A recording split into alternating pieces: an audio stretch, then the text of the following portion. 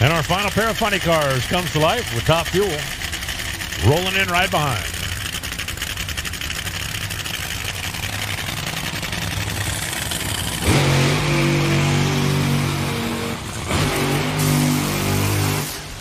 Ron Capps, the reigning, now 3-time Camping World Champion for Napa Auto Parts, Toyota, Gazoo Racing.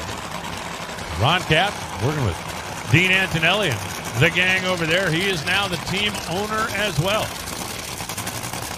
Bought the equipment, doing his own thing after so much success working with Don Schumacher for the years. Speaking of Don Schumacher, he at one point in time was also the car owner for Matt Hagan, who is now part of Tony Stewart Racing.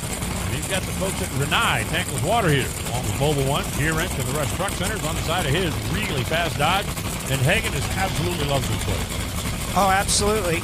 Matt Hagan has had a lot of great success here. No mustache this year, though, Alan, so we're going to have to see if he, as far as I know, see if he's going to reprise that look. The Renai water heaters, modern technology. Got to experience one the other day. Amazing stuff. Ron Capps, final round, last race, was running real well. Shook out the parachute. Ended up towing the parachute. Wilk got around him. Final pair of funny cars sitting number one right now. How about that Chad Green?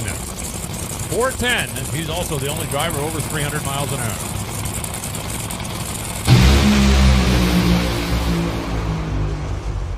Now, cylinder out for both. Matt goes ahead and legs it on down there. He goes 412 at 309 miles an hour. That's going to be worth a couple of little points, and that's going to put him at the back of the pack. When we go racing again tomorrow, Ron Capps goes 448 at 199 miles per hour. But how about that Chad Green? 4.100. He's sitting number one. Matt Hagan, 2. Ron Capps, 3. Robert Height, 4. Tim Wilkerson, 5. Alex Laughlin, Cruz Pedregon, John Force. That rounds out the quick 8 on a very warm, kind of a tricky racetrack out there.